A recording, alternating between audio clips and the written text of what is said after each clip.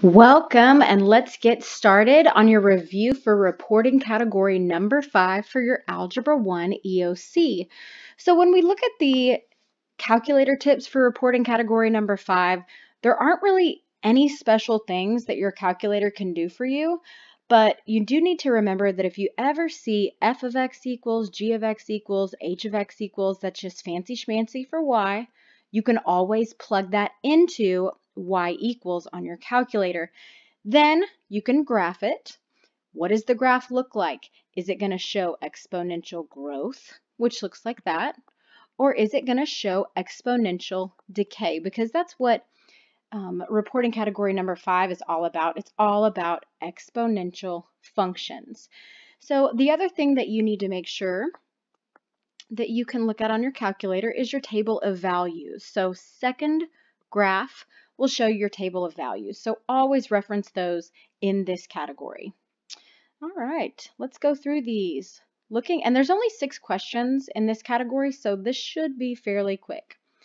Number 8, this is the 2017 version. The graph of an exponential function is shown on the grid. Which dashed line is an asymptote for the graph? An asymptote, a line that the graph will forever approach and never, ever, ever touch it or cross it. Well, which one is an asymptote? The asymptote that we look at in Algebra 1 in the state of Texas is just this x-axis. The line is y equals 0. That right there is going to be h. Every other dashed line on here is not an actual asymptote for this exponential function. Let's go to the next one.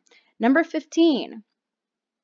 A particular type of cell doubles in number every hour. Which function can be used to find the number of cells present at the end of h hours if there are initially 4 of these cells? Okay, so in an exponential function, y equals a times b to the power of x, this a value is your initial amount. Okay, and then we're multiplying it times a number that is raised to an exponent. That's the exponential function that we look at in Algebra 1. So if the initial amount is 4, that means this a value is going to be 4. And if the particular type of cell doubles every hour, that means there's going to be exponential growth, which means this b value right here is going to be greater than 1. Okay, well, let's see. We can eliminate this a because this is not greater than 1. We can eliminate this one because that's not greater than 1, and that actually has a plus sign in it. Oh, wait, c also has a plus sign in it. This is the only one that's in the same format. B is your answer. So eliminating answer choices is going to be key in this reporting category. Number 21. The population of Center City is modeled by exponential function f, where x is the number of years after the year 2015. The graph of f is shown on the grid. Which inequality best represents the range of f in this situation? Range.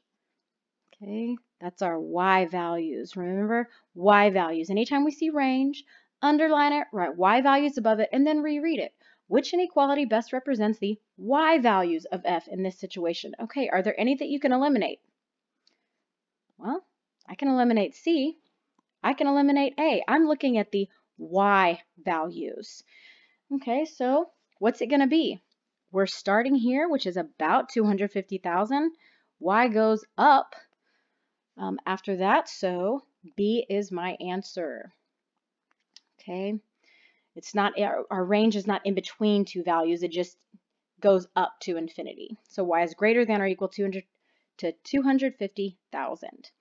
Number 31, a student used f of x equals 5 times 1.012 raised to the power of x to show how the balance in a savings account will increase over time. What does 5 represent?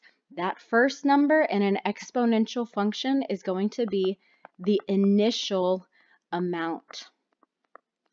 So what are we talking about? The balance in a savings account. So when we go through these answer choices, the interest in a savings, nope. The annual interest, nope.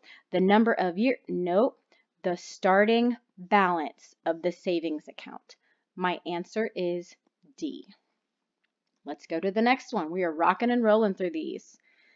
The amount of fertilizer in a landscaping company's warehouse decreases at a rate, exponential, because it's decreasing at a rate of 3% per week.